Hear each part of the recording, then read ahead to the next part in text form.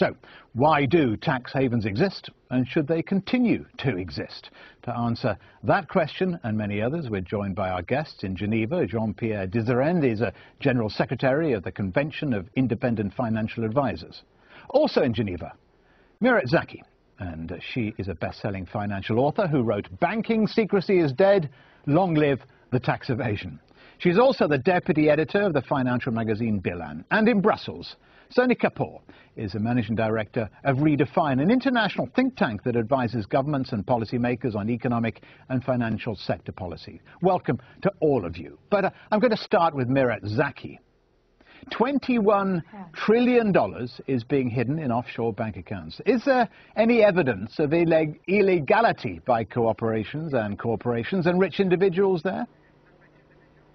Well, first I need to say that there is a double standard. Switzerland has no longer the right to hide offshore assets, at least from Europe and the US.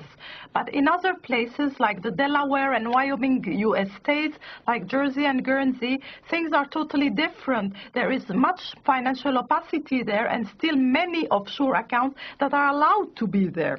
And when you talk about illegality, well, I would say that tax avoidance, if it is aggressively done, it can fringe on tax evasion. And if it is aggressive tax evasion, it can fringe on tax fraud. So, you know, it is a continuum. And there is much subjectivity and arbitrariness in judging what is legal and illegal. But I would say that in any case, I deem it rather illegitimate, that's for sure. There is too much of that money going out of countries, and I believe it is never coming back because it has enjoyed so much top-level financial advice, and it is structured in such complex and sophisticated Anglo-Saxon entities that it's very difficult to detect and to dismantle. So it's the Anglo-Saxons' fault, is it? Jean-Pierre Diserens, you heard what Myret Zaki had to say, more illegitimate than illegal. What's your view? Are offshore banks and their customers doing anything wrong? Well, what the offshore banks and their customers are doing is using the law and, to a certain extent, abusing the law, which the Anglo-Saxon structures gives them entirely the possibility to do. So if we're talking about people trying to pay less taxes, taxes is just an expense on your P&L. And if you legally, through complicated structures, can save money to have that money invested things than just paying off governments who have managed their accounts in a terrible way over the last 20 years and reinvest that money in productive industry, and they use the legal way to do it, so be it, you know. What we have to know is that there are two things in the offshore money. There is the money, I think, that has been earned honestly in honest business, and then there is another part of money that's much darker, and that's the money of organized crime. And I believe that right now, when we look at what is happening with the governments ultimately are trying, because of their dramatic mismanagement of public funds, trying to recuperate the money they have willingly let go into tax havens by not accusing themselves for having let this go, but by accusing those companies who have taken the benefit that was offered to them. Of hiding their money. Sony Kapoor, you're sitting in Brussels. What do Europe's major policymakers of offshore tax havens and tax avoidance there? Well, before I go into that, I think if you don't mind, I'd just like to comment on what's been said. I think it's very appropriate to say that there are shades of gray. There's a whole spectrum from tax avoidance to tax fraud. And it's also true that there's legitimate wealth which is undertaxed and there's criminal wealth. That having been said, there are two elements that are common to this whole discussion, and those two elements are There are regimes that have low tax, 0 to very low tax rate. Many of the tax havens have 0. Ireland has 12.5%. And the second very crucial element is secrecy. And it's the combination of these two that actually makes tax havens very attractive destinations for money that is tax avoiding, tax evasion, for criminal enterprises, for corrupt proceeds, including dictators from third world countries. So what would you do, Sony? What would Brussels do? What would Brussels do? Would they make them less secret? Would they make them more accountable? Do you say to the Cayman Islands? Do you say to Liechtenstein, Switzerland, Bermuda, OK, you've got to open your books to us? Yes. So there's several things that can be done. One is what you can do at the source. And several countries have taken some steps. So there have been cases in the United Kingdom where the government has forced banks to reveal the names of their offshore clients. That's one step that could be replicated. The second thing is tackle the intermediaries. It's the financial service providers, accounting firms, legal firms, as well as banks. And the HSBC case is an example. By making the financial intermediaries liable, you significantly choke the flow of such money. And the third is action against tax havens. And the US has demonstrated some advantage of this. The US is punching its economic weight to get islands such as the Cayman Islands and with the UBS deals, countries such as Switzerland, to take a much more cooperative approach. The European Union has failed to do that, where every country is trying to act on its own, and it doesn't help that Luxembourg and Austria are tax havens of their own nature. So we need a collective response where the threat of sanctions, of choking off flows to these countries is enough to ensure more cooperation. OK, well, let's have a look at tax havens, that issue, seems to raise it. And then, Myret, we'll come to you for an answer. We spoke to the economist John Christensen from the Tax Justice Network, an organisation which is, as you all know, fiercely critical of tax havens. In many cases, it's the politicians and their cronies and their families and so on, and the business people who sponsor the political parties who are using these offshore services themselves. So they've got no personal interest in closing it down. If they wanted to close it down, they could do it tomorrow. You know, it's not a question of rocket science. It's not difficult to do that. All they have to do is to improve information exchange between countries. They can require disclosure of information about offshore accounts, offshore companies, offshore trusts. The fact of the matter is they don't want to do it because they themselves are complicit with the process. Myret Zaki, let's bring you in on this one. Yeah. Tax systems are complex, and what is acceptable may not always be clear. And we've just heard from Sony Kapoor asking for more transparency. Is that likely? Yes. No, well, there is considerable limitations to this very honest policy that he recommends. First, there is the double standards issue. The fact that the Caribbean and Florida tax havens and Wyoming and Delaware and Nevada are places that are protected by the US government. They don't want to touch these places, so that even nowadays they remain opaque and they refuse to exchange information with countries such as Brazil or Mexico, whom taxpayers are evading towards the US shores. The second issue is that there are certain entities that are totally escaping nowadays any kind of information exchange. And I think of the international trust. There are types of international, such as the discretionary and irrevocable trust and foundations of the same kind.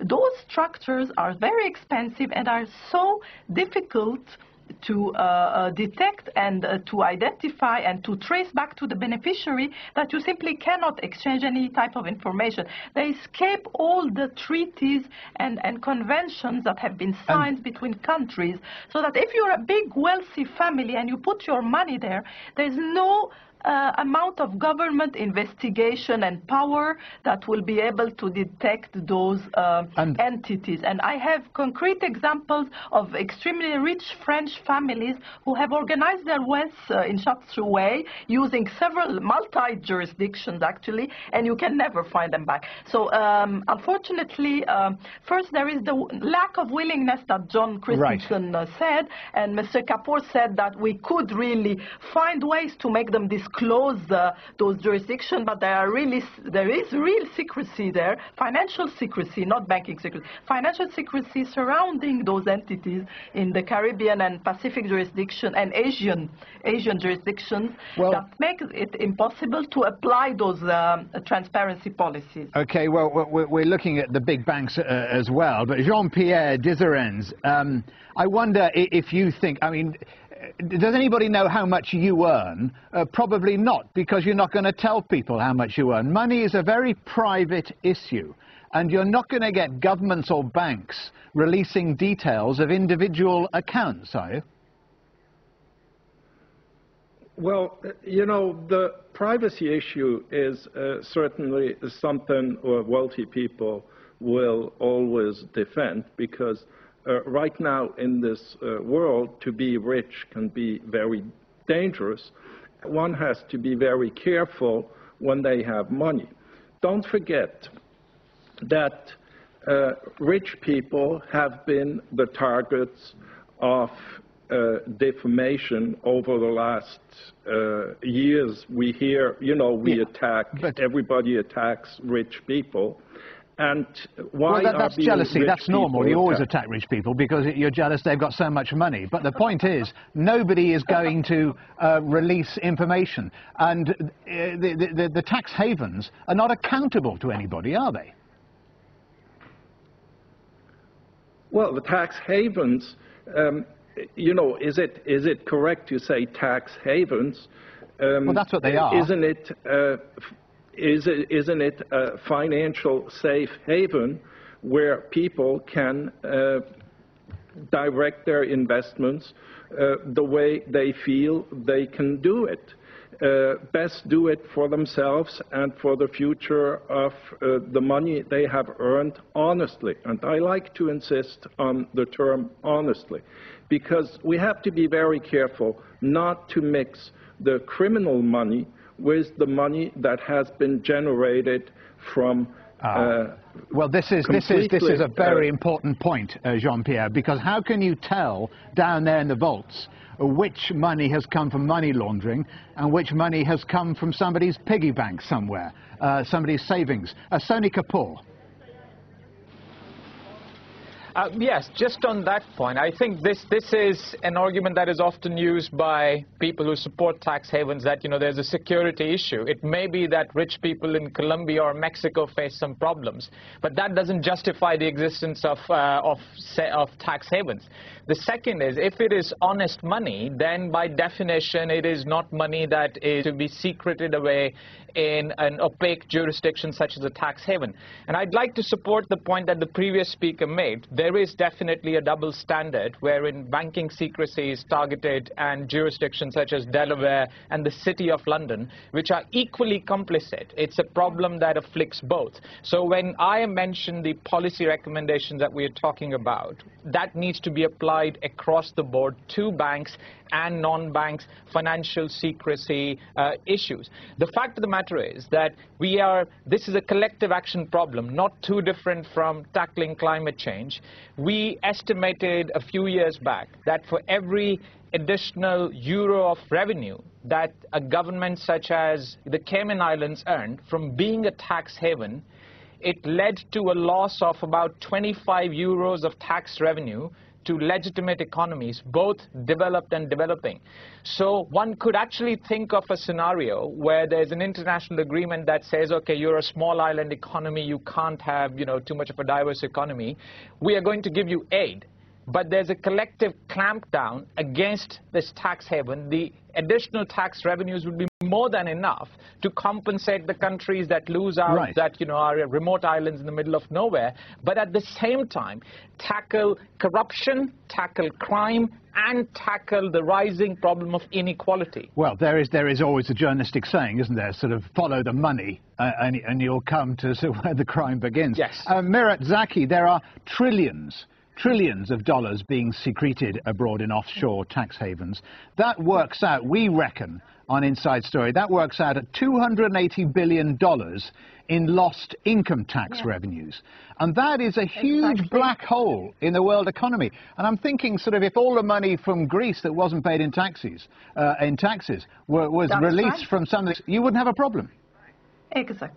Exactly. So this is making the burden on us, the middle class, get even heavier, because we have to pay double tax. But it's not just the middle class, is it, Myret? It's also the working class. If you take that money out of the economy, it means taxes are going to be high for the people right at the bottom as well. For the bottom, maybe they're paying less taxes, but I'd say that the middle class is paying the heaviest burden because they earn reasonably well. But of course the working class as well. So that the people who are in the real economy, who have honest salaries, are having to pay much more to compensate for the ultra-rich evasion, against which we can't do much, you know, because if you're ultra-rich, you can buy yourself basically a license to evade. It's a luxury product nowadays. Evading, getting yourself an offshore trust is a luxury product. So if you have the money to buy it, you'll evade. If you are a medium-sized wealth, you have not really the means to evade, so you have to declare. So this is the point now. So there is an enormous parallel market, the market of the wealthiest tax evasion, that is a flourishing market, and it is the Anglo-Saxon financial industry that has captured most of it, and also the Asian centers like Hong Kong.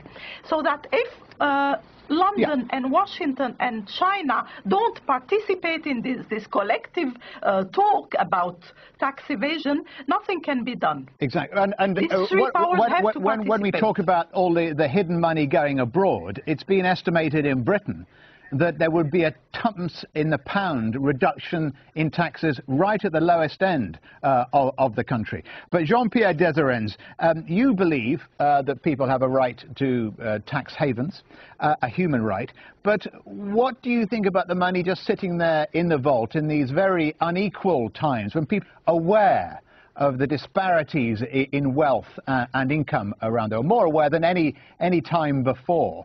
And don't you suspect that people are going to be gunning for you and gunning for these tax havens?